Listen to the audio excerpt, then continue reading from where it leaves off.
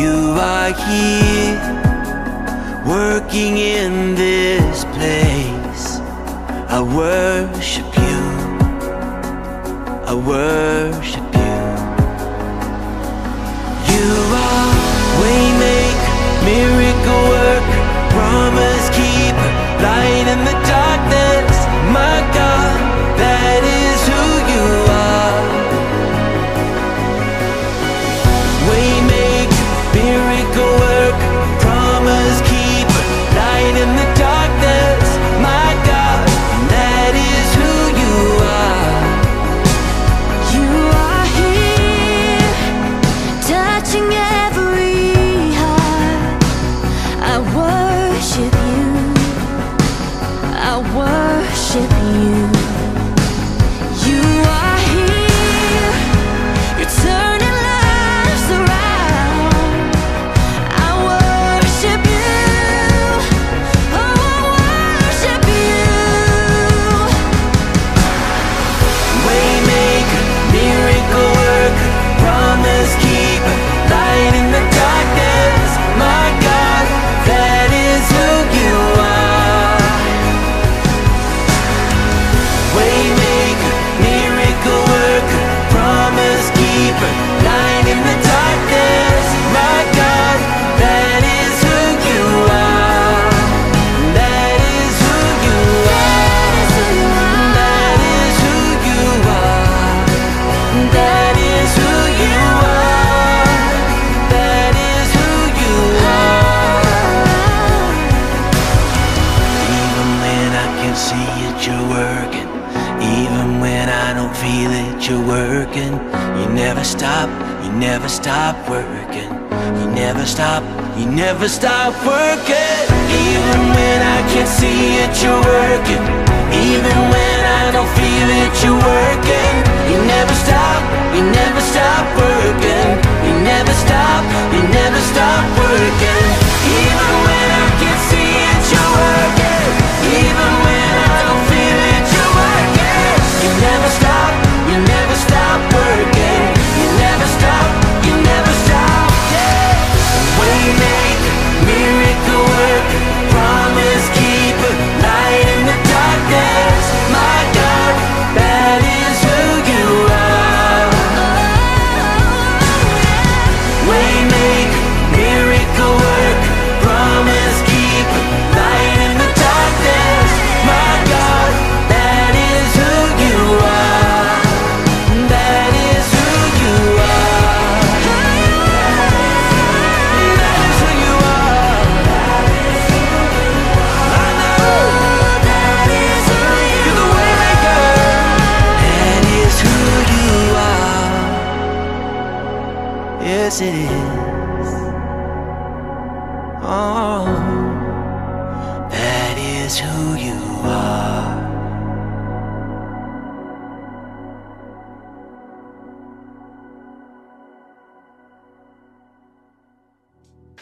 Happy first Sunday of the month, everyone. Before we start, let me remind everyone po na ihanda ang ating mga communion elements, ang juice at ang bread, para po sa ating communion mamaya. Okay? So, before we start, let me read to you Psalm 95 verses 1 to 3. Oh, come, let us sing to the Lord. Let us make a joyful noise to the rock of our salvation. Let us come into His presence with thanksgiving. Let us make a joyful noise to Him with songs of praise. For the Lord is a great God and a great King above all gods. So, naniniwala ako na marami po tayong pinagpapasalamat o gustong ipagpasalamat pa sa Panginoon. Kaya naman, i-release natin na yun through our singing for today, through our praises for today. We will declare that God is great and we will make a joyful noise to Him with our songs of praise. Amen? So, sige po, ililid po tayo ng ating worship leader for today.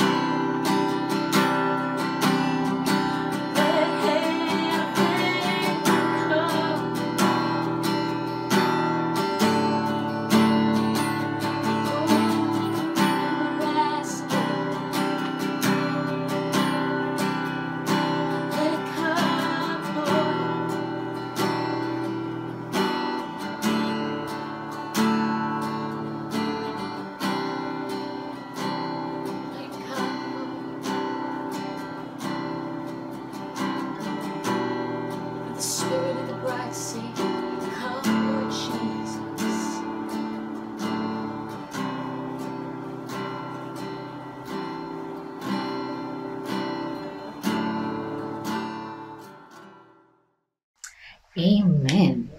Hallelujah. Sige, para sa mga nag-overflow ang puso habang nag-worship kay Lord, pwede bang mag-comment po tayo ng heart sa comment section below. Ayan, and now let's go to our announcement.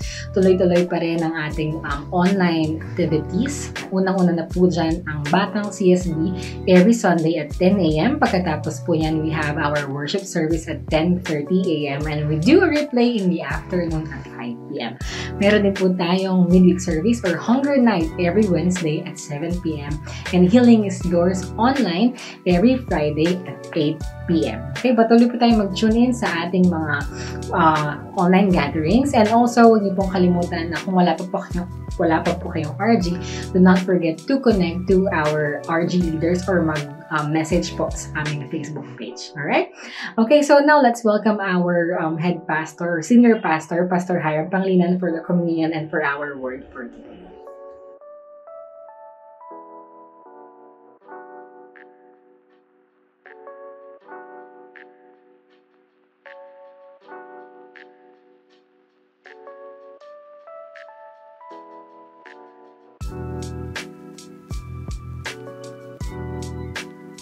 Maraming salamat. Hello dear people. Since this is the first Sunday of November, ang bilis po na panahon, ano? And like what we always do on the first Sunday, we have our communion. So I trust na i-prepare na po ninyo yung inyong mga elements. You have your bread and you have your grape juice or whatever juice that you have at home, no? Let me read to you from the Gospel of Luke in chapter 22, starting in verse 14. Ang sabi po rito, when the hour came, Jesus and his apostles reclined at the table, and he said to them, I have eagerly desired to eat this Passover with you before I suffer. For I tell you, I will not eat it again until it finds fulfillment in the kingdom of God.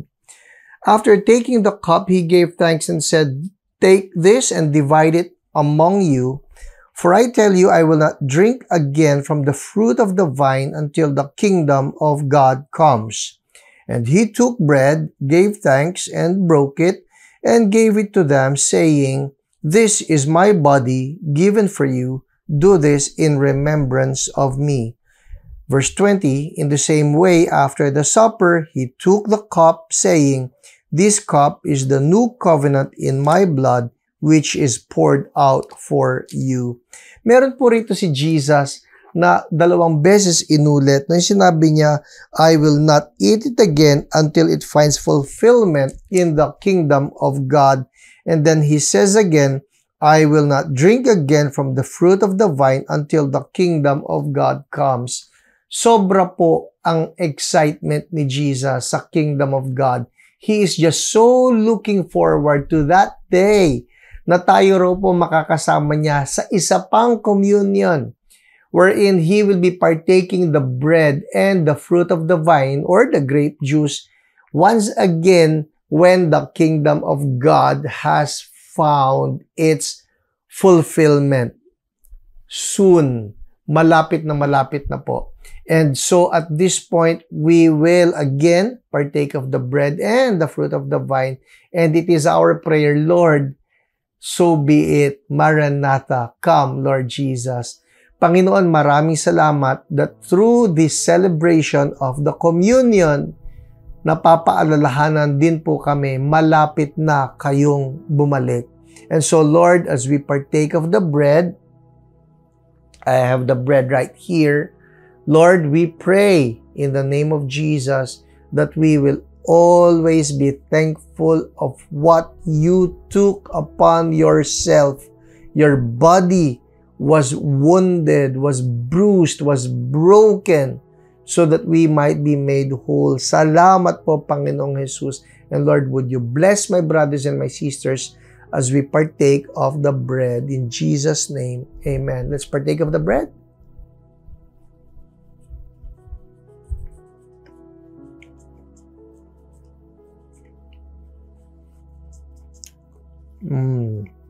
Thank you, Lord.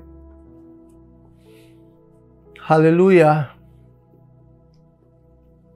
I just declare right now sa lahat ng aking mga kapatid. Whatever is broken in your life, we prophesy to the brokenness. Be it a broken body, meaning may sakit ka, be it a broken relationship, be it a broken finance, broken emotions, whatever is broken.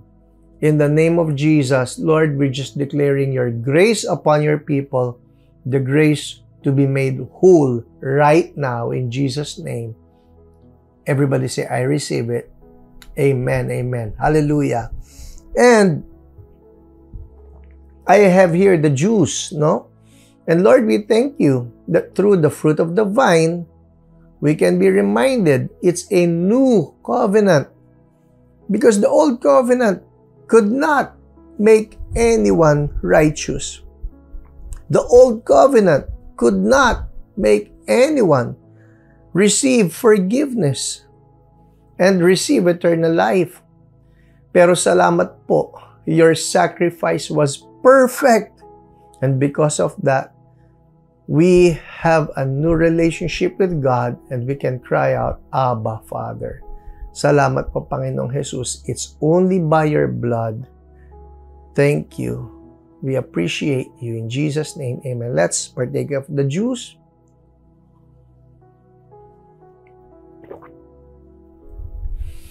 Hallelujah. It's all because of you, Jesus. It's all because of you.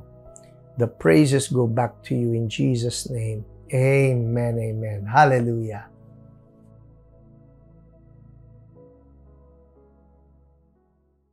For our message today, it's coming from 1 Corinthians chapter 12, starting in verse 7 down to verse 13. Let me read this to you from the NIV. Now, to each one, the manifestation of the Spirit is given for the common good. To one, there is given through the Spirit a message of wisdom. To another, a message of knowledge by means of the same Spirit. To another, faith by the same Spirit. To another, gifts of healing by that one Spirit. To another, miraculous powers. To another, prophecy. To another, distinguishing between spirits. To another, speaking in different kinds of tongues. And to still another, the interpretation of tongues. All these are the work of one and the same Spirit, and He distributes them to each one just as He determines. Verse 12, just as a body, though one, has many parts, but all its many parts form one body, so it is with Christ. For we were all baptized by one Spirit, so as to form one body, whether Jews or Gentiles, slave or free, and we were all given the one Spirit to drink. Ang ganda po nitong nabasa natin just now, and I don't know if you were able to see it, pero may paulit-ulit dito na character. Nakita nyo? That's the Holy Spirit. And so I would like to talk about the Holy Spirit and the believer. Grabe po ang dami ng roles ni Holy Spirit sa ating lahat. Grabe ang role ni Holy Spirit sa buhay natin. And just in this short passage, ito lang pong few verses na binasa ko sa inyo, meron po akong nakita na ilang mga bagay that the Holy Spirit is doing every day in our lives, no? And we need to be very thankful to Holy Spirit that He is always at work in our lives. So, without further ado, pag-aralan po natin the Holy Spirit and the believer. Let's pray. Holy Spirit, once again, I come to you and I'm asking, inspire me, speak to me, and speak through me. Speak to my brothers and my sisters, Lord. Gusto ka naming ma-appreciate. Gusto ka naming makilala pa ng higit. Salamat po. In Jesus' name, amen. Amen. Hallelujah. Can you just say, thank you, Holy Spirit? We acknowledge you, Holy Spirit. Amen. We acknowledge Holy Spirit. Hallelujah. We give you room, Holy Spirit. Hallelujah. Thank you, Holy Spirit. Hallelujah. Alam niyo po, sa totoo lang sa three persons in one God, what we call the Trinity, si Holy Spirit po siguro ang pinakakonti ang attention na ibibigay natin. More often than not, we call God Father, we pray Father, and we talk to Jesus. So we get to address God the Father, we get to address God the Son, pero si God the Holy Spirit, kulang na kulang tayo. And so, this passage, gusto ko lang, ngayon pala sinasabi ko sa inyo, hindi po ito exhaustive. This will be a study on the role of the Holy Spirit in the lives of the believers based only on these verses that we read. Alright? So, iisa-isahin ko sa inyo, ano-ano ba yung role ni Holy Spirit sa atin based on what we have just read. And I'm going to do it, I'm going to present it to you in the chronological order that it happens in our lives. Alright? So, hindi po ito na nagsimula sa verse 7, pababa. No, it's in the chronology of how does Holy Spirit interact with us, no, in our personal lives. So, let's start. Unang-una, yung sinabi po rito in verse 13, no? Ang sabi rito, for we were all baptized by one Spirit so as to form one body, whether Jews or Gentiles, slave or free. Yung una pong lesson, I got it from that verse, no? We were all baptized by one Spirit. So, first lesson, the Holy Spirit and the believer, the Holy Spirit baptizes us to join the body. Ulitin ko po, the Holy Spirit baptizes us to join the body. It says here, we were all baptized by one Spirit so as to form one body. Now, I want to be very clear here. Yung pong nagbaptize dito, it says that the Holy Spirit baptizes us so that we can join the body. Meron po akong ipapakita sa inyo. In the Bible, there are actually two baptisms. Well, may iba pa, no? Pero two baptisms na dapat nating mailinaw. Una, yung sinabi ni John, the baptizer, concerning Jesus. In Matthew chapter 3, verse 11, ang sabi rito ni John, sabi niya, I baptize you with water for repentance. This is John baptizing with water. But after me comes one who is more powerful than I, whose sandals I'm not worthy to carry. He's referring to Jesus, obviously. He will baptize you with the Holy Spirit and fire. So dito sa sinabi ni John, who will baptize who with what?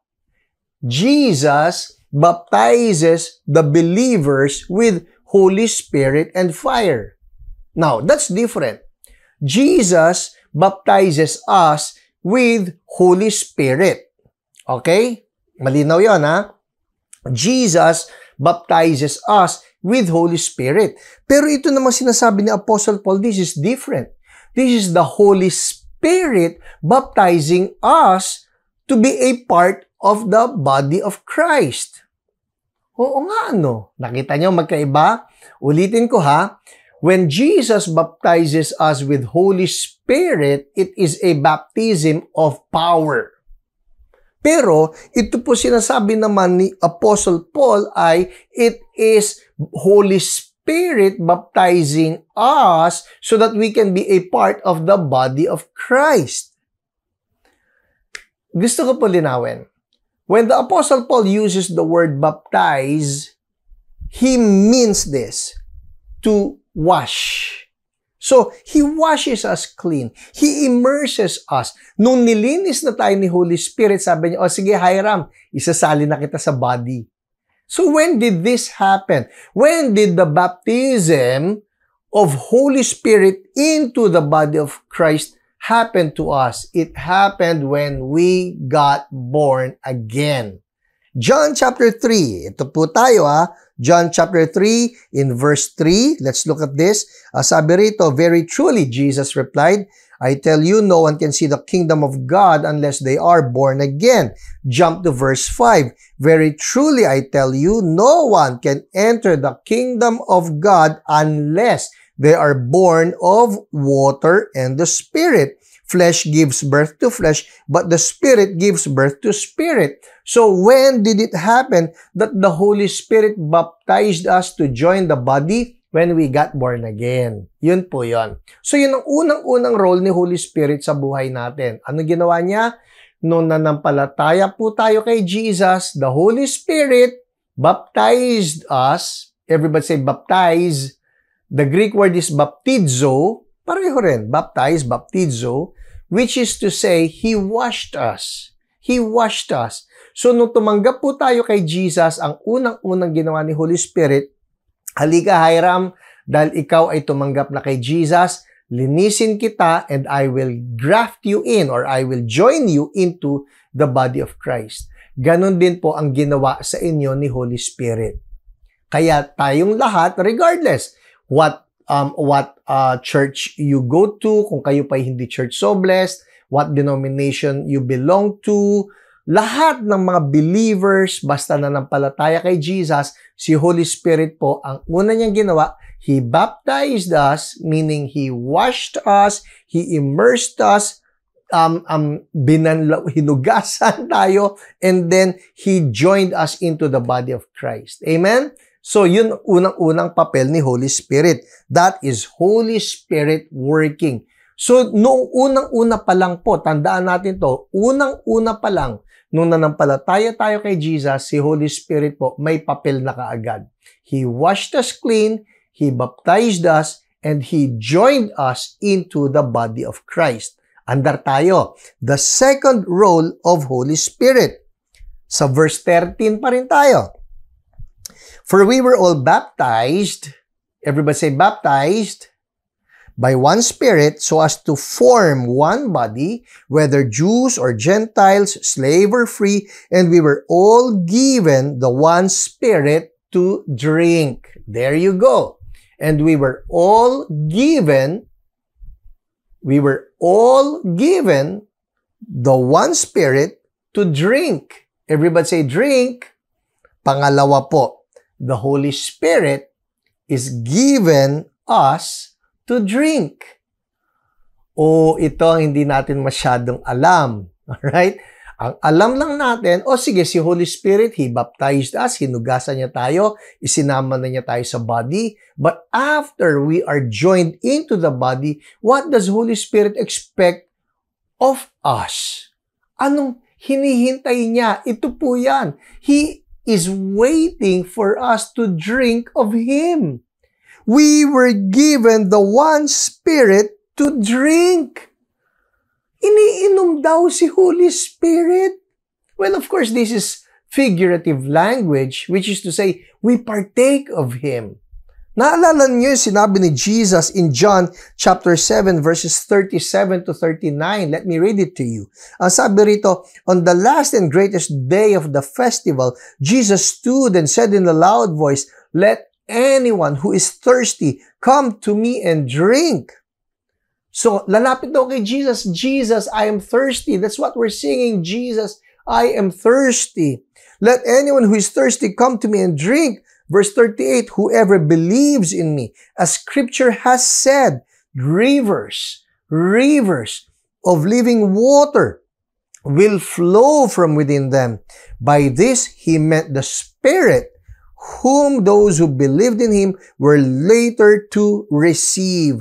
Up to that time, the Spirit had not been given since Jesus had not yet been glorified. So dito, sinasabi ni Jesus, pag si Holy Spirit, kinuha na kayo, isinama na kayo sa body, meaning you are now a believer, you're now part of the church, then start drinking of Him. Uminom na tayo. If you're thirsty, come on, drink some more, drink some more. Jesus is actually encouraging each one of us, drink some more. Ito po ang tanong ko sa atin, iniinom ba natin si Holy Spirit? Do we drink of Him? Oh, Holy Spirit, I thirst of you. I want you. We need to let Holy Spirit know, Holy Spirit, gusto ko pong uminom ng presensya ninyo. We need to drink of Him. We need to drink of the fountain. Ang sabi rito, we were all given the one Spirit to drink. Do you remember on the day of Pentecost? You remember ito alam natin to, that the Holy Spirit descended. He came like tongues of fire. Yun, alam natin tongues of fire, hindi ba? And then He came like a mighty rushing wind. Alam natin yun. Pero yung drink, nga no, alam ko yung tongues of fire, bumaba siya. Alam ko rin yung mighty rushing wind. Pero yung drink, meron ba nun? Yes! Because you remember in Acts chapter 2 verse 13, ano sabi ng mga tao? Ano sabi ng mga tao? Some, however, made fun of them and said, they have had too much wine. There you go. They have had too much wine. But sasabihin nyo ng mga observers, probably, because the observers, the outsiders were looking at the believers and they were saying, bakit mukhang mga drunk ito? Now, why would a person be drunk? Because he started drinking of Holy Spirit. And it is very possible, ito po mga believers na ito noon, they really knew how to drink of Holy Spirit. Oh, wow. Mga kapatid, probably this is that one thing in our relationship with Holy Spirit that we don't do enough of. Baka kaya natutuyuan tayo. We're not drinking of Holy Spirit. Baka kaya tayo, Lord, bakit ako powerless? Lord, bakit wala akong anointing? Lord, bakit parang walang gumagaling sa pinagpe-pray ko? Lord, bakit parang walang nasisira na mga chains or bondages when I pray for people? Baka naman we are not drinking enough of Holy Spirit. Sabi rito we were all given the one Spirit to drink. Everybody say, drink. Gulp, gulp, gulp. Diba? Lagok, lagok, lagok. We need to drink of Holy Spirit. In Ephesians, in chapter 3, look at this gaano bang karami ang pwede nating inumin kay Holy Spirit? Listen, Ephesians chapter 3, verses 16 to 19. Ang sabi ni Apostle Paul, I pray. Ito na rin po ang prayer ko. I pray that out of His glorious riches, He may strengthen you with power through His Spirit. Everybody say Spirit. Through His Spirit in your inner being, so that Christ may dwell in your hearts through faith. And I pray that you, being rooted and established in love, may have power together with all the Lord's holy people to grasp how wide and long and high and deep is the love of Christ. Verse 19, and to know this love that surpasses knowledge, that you may be, listen, that you may be filled to the measure of all the fullness of God. Oh my goodness. So when we drink of Holy Spirit, ang gusto ko po, I will drink of you so that I may be filled to the measure of all the fullness of God. Oh, wow. I don't know if you have ever dreamt of just having so much of God. Just having so much of Holy Spirit. Pastor, gaano bang kasobra ang pwede? Ito po yan Up to the measure of all the fullness of God. Noon pong nabasa ko ito, sabi ko, Panginoon, ang layo-layo ko pa. And I would say, Panginoon, ang layo-layo pa po ng bride of Christ. Ang layo pa ng church. Ang layo pa natin. But see, the plan of Holy Spirit was this. Hindi lang po huminto sa number 1 eh. Madalas humihinto tayo sa number 1 eh. Huy, sapat na ako doon. Nung I got baptized with the Holy Spirit so that I will join the body of Christ, at least born again ako. Yun po yun eh. That is what it means. Holy Spirit baptized us to join the body of Christ. That's the born again experience. At madalas huminto na tayo hanggang doon lang eh. Okay, I'm now born again. At least pupunta na ako ng heaven. At least I have eternal life. But that is not the plan of Holy Spirit. Yung pagkatapos siya tayong i-baptize into the body of Christ, meaning we became born again, now He wants us to drink of Him. How much of Him? To the measure of all the fullness of God. Oh Lord, ang layo ko po, ang bitin ko po, ang kulang ko po. Holy Spirit, I want to drink, I want to drink, I want to drink of you. Oh Holy Spirit, I confess, Lord, kulang na kulang ako sa pag-inom sa inyo. Oh, we need to drink of Holy Spirit. He is offering us to be filled to the measure of all the fullness of God. Sayang ito, mga kapatid. What Holy Spirit is offering to all of us, He is offering us all of the fullness of the measure of God. Hallelujah! Kulang na kulang. Ang totoo po niyan, you know what? If we are not going to study the Word, if we're not going to study the Bible, na hindi nga natin malalaman eh, ino-offer pala ni Holy Spirit sa atin up to the measure of all the fullness of God. Ganoon pong kalalim. Kaya nga sinabi rito that I pray, the Apostle Paul said, I pray that you being rooted and established in love may have power together with all the Lord's holy people to grasp how wide and long and high and deep is the love of Christ. It is so vast that He is telling us, you can be filled to the measure of all the fullness of God. Sa totoo lang po, it is not going to be God's fault anymore pagka tayo ay tuyo. It's not going to be God's fault anymore pag tayo ay powerless. It's not going to be God's fault anymore if we are living sinful, compromising, defeated lives. Not anymore.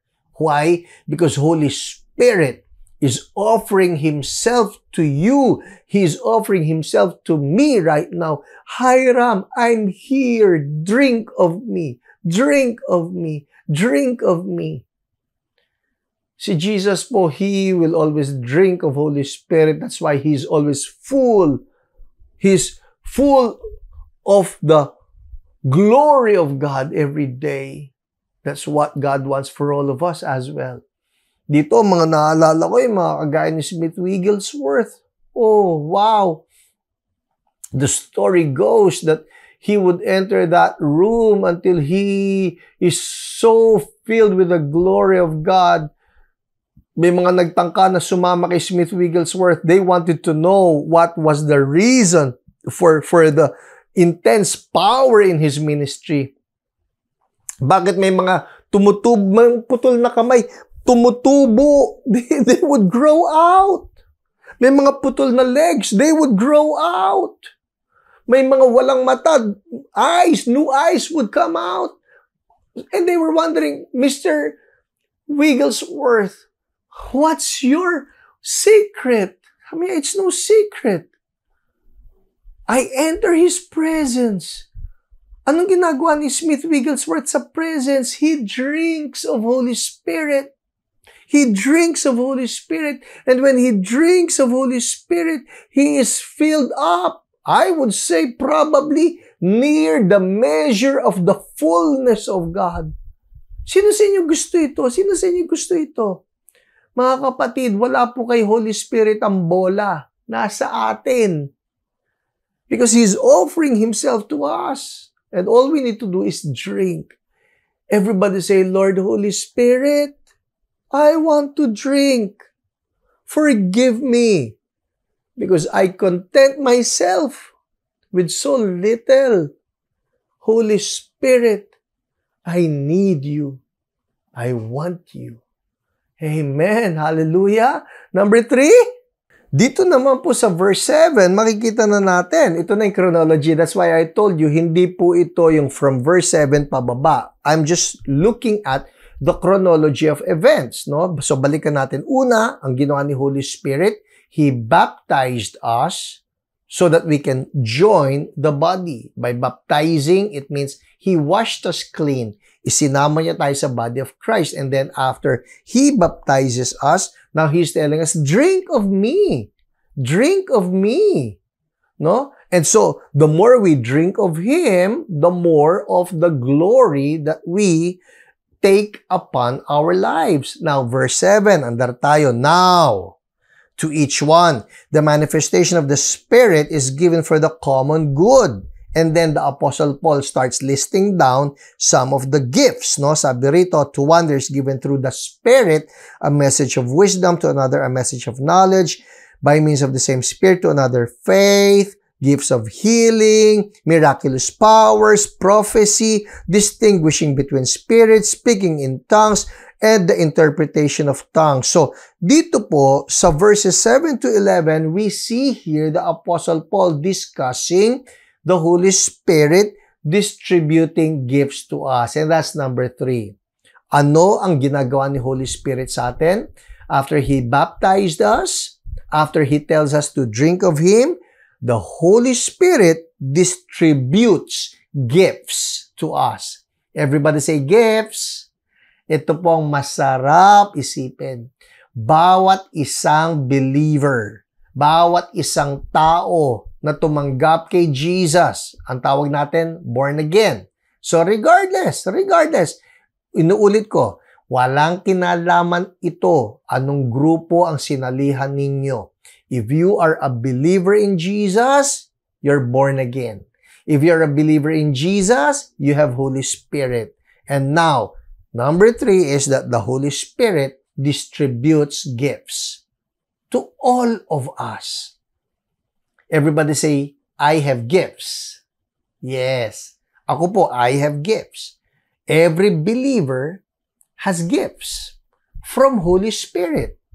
Ito pa po yan. Itong verses 7 to 10 na binasa ko sa inyo, this actually contains 9 gifts. Pero ito ang masarap eh. Parang ito yung mga home shopping network, right? There's more. There's always more. Hindi lang yan 9 gifts. Kasi you look at this same, 1 Corinthians chapter 12, sa verse 28 naman tayo. Lumundag tayo sa verse 28.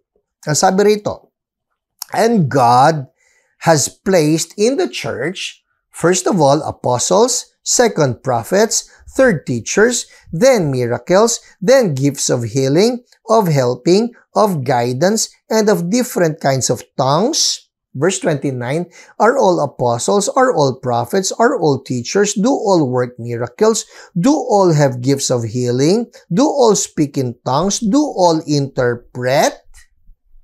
Napansin niyo ito? Here's another list, no? May panibagong listahan dito. Do sa verses 7 to 10, 9 gifts, and then verses 28 to 31, 9 more were listed with 5 of them newly mentioned.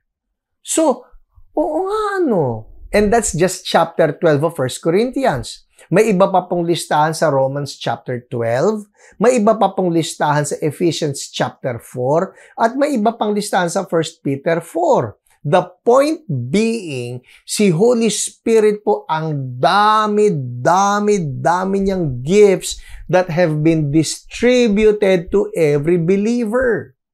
So I'm telling you right now, ikaw, yes, you, ikaw na nanonood, every believer, every born-again Christian has gifts from Holy Spirit. And it's just a matter of discovering what those gifts are. Yes. Paano ko malalaman, Pastor? Well, if you will attend yun pong aking Discovering Your Spiritual Gifts na seminar or lecture, ang simple lang naman, it starts with this, experiment with the gifts. Subukan mo lang.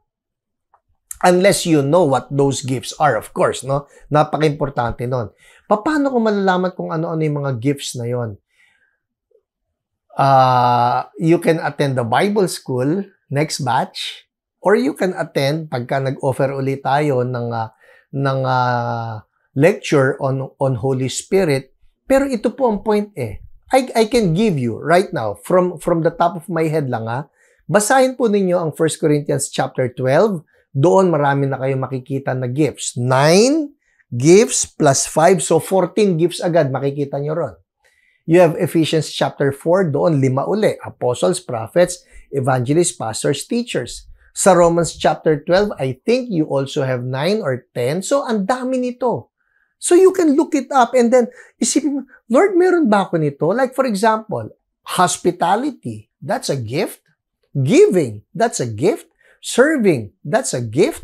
Teaching, that's a gift. Oh, ang dami pala niyan. Yes. And you need to know what those gifts are. Si Holy Spirit po, wala siyang tinawag na Kristiyano na walang silbi. Yun ang tandaan niyo. Hallelujah! Aren't you thankful?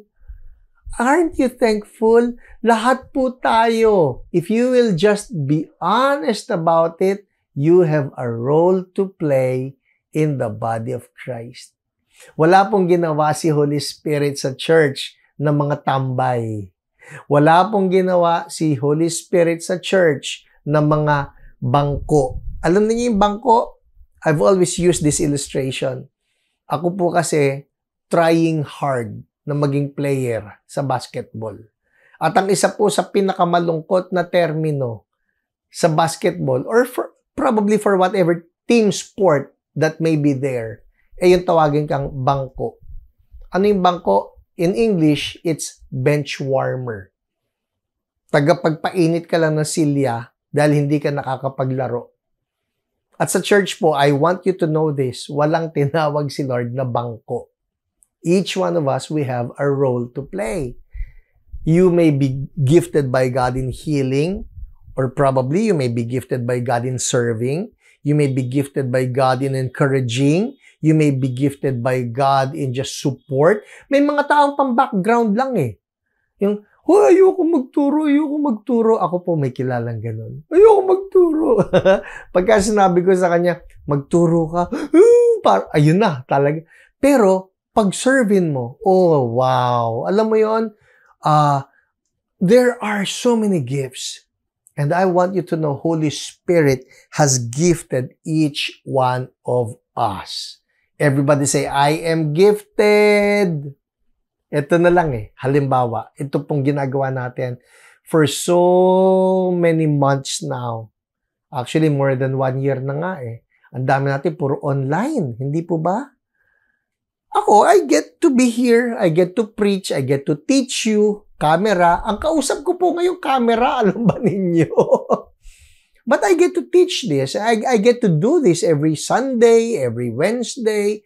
I get to do this every Friday. And then I get to preach in some other places now. Minsan nga po, one Sunday, nagpipreach ako sa iba-ibang lugar. Pero sa totoo lang po, this won't happen if nobody is behind the camera. Naisip nyo na yon? Somebody is behind this camera. Isa pong gwapong lalaki na ngayon ay may earphone at nakikinig sa akin at sisenyasan ako sa dali. Daddy, yung tunog may mali. So, nachi-check niya kung tama ba yung tunog, kung tinatamaan ba ng hangin, and then he will do something about it. O kaya naman, sandali, Daddy, kulang tayo sa ilaw. Alam mo yun? Somebody is behind this camera. He may not be seen, but if he's not there, you won't have anything to watch. Nakukuha nyo? Eto pa. Pagkatapos nito, papadala namin to sa isa pang gwapo rin na brother in the Lord.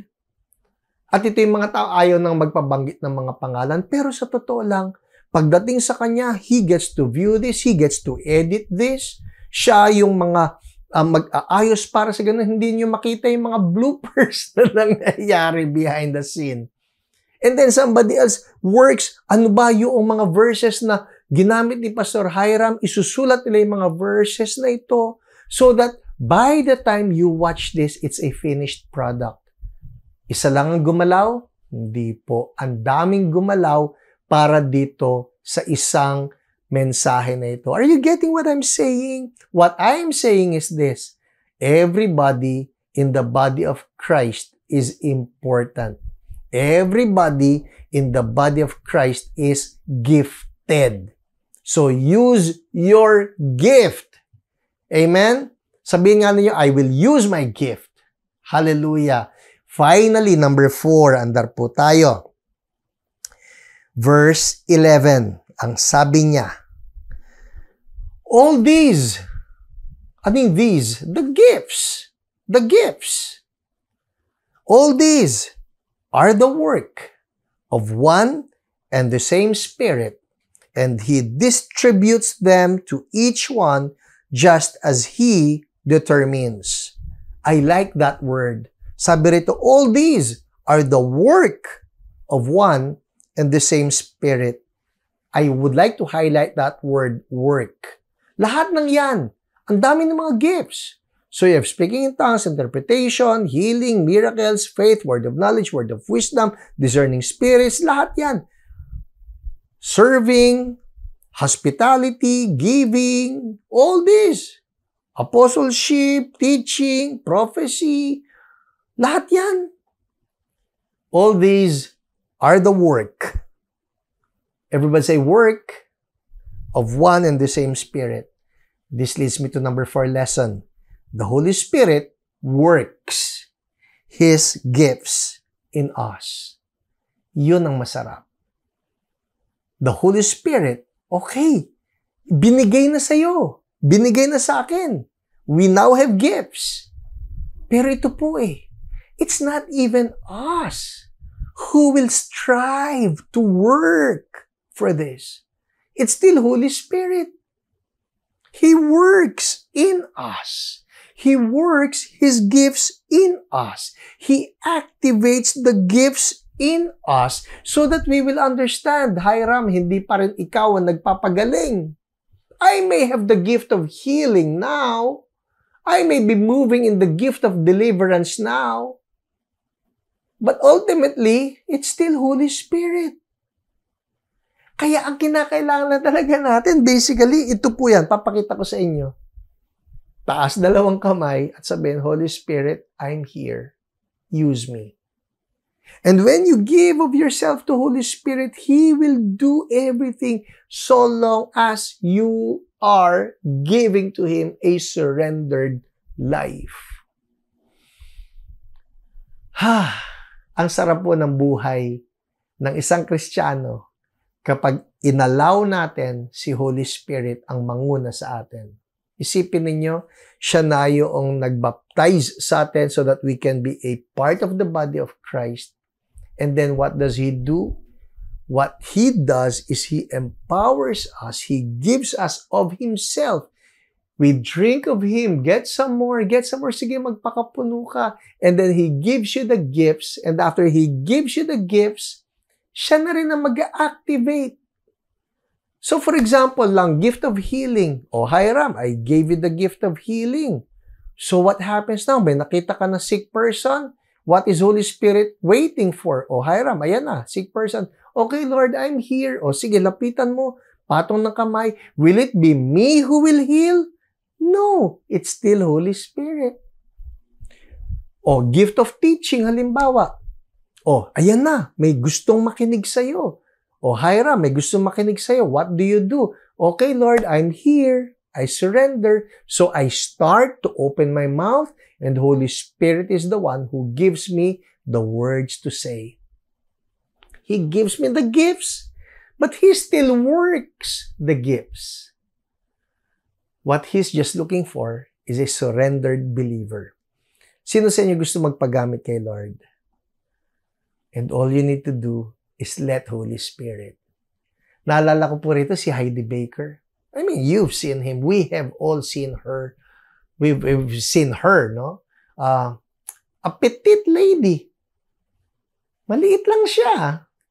Hindi siya malaki. Pati yung boses niya, hindi naman ito bombastic na malakas. But this little lady, ang tawag niya sa sarili niya, I'm just a lady down in the dirt. She just lets Holy Spirit, surrendered to Holy Spirit, drinks of Holy Spirit, and allows Holy Spirit to take over. And so what has happened? She has brought about revival in the nation of Mozambique, won hundreds of thousands of souls, planted more than 10,000 churches, healed so many people, raised back to life hundreds. Si Heidi ba may kagagawan? It's all Holy Spirit. But what Holy Spirit is looking for is somebody surrendered. He can do that to all of us as well. Amen? Amen? Let's pray. Holy Spirit, you're marvelous. You're wonderful. You're amazing. It's all you. It's just all you. And right now, Lord, Holy Spirit, all that we can offer to you would be this. All that I can offer to you is this. Ito na po yun, Lord. And I'm saying, just take over. There's so much of you that I have yet to receive, that I have yet to know. But I'm here and I surrender. Mga kapatid, pwede taas lang natin dalawang kamay natin kay Holy Spirit. And just say this with me, Holy Spirit, I'm here. I am your temple. Wash me clean. Go ahead, sabihin mo, wash me clean. Baptize me. That's what baptism also means. It means to wash. Holy Spirit, baptize me. Wash me clean. And I drink of you. Holy Spirit, let me drink of you. Fill me up to overflowing. And let me be found faithful in using your gifts. Work your gifts in me. Use me, Lord. Some more of you upon my life. In Jesus' name. Amen. Amen. Hallelujah. People, be surprised, be amazed, because a surrendered life is what Holy Spirit is going to use. So He's going to use you some more. Amen. Hallelujah. Well, people, that's it for us today. And, just in case you have not surrendered your life to Jesus, hey, the way to start a relationship with Holy Spirit is by surrendering to Jesus. Would you like to do that?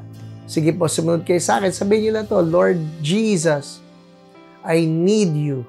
I am a sinner. Forgive me. I repent. Lord Jesus, come into my heart. I surrender to you. Be my Lord. Be my Savior. And fill me up with Holy Spirit. Thank you. In Jesus' name, amen. Amen. Hey, if you received Jesus just now, Holy Spirit has also come in. He is the Spirit of Jesus. Start this wonderful relationship with Him. It's a great adventure. Amen. Hey people, I miss you all. I hope to see you soon. Makinig lang po kayo sa mga updates because we continue to pray for God's perfect will for church. So blessed. God bless you.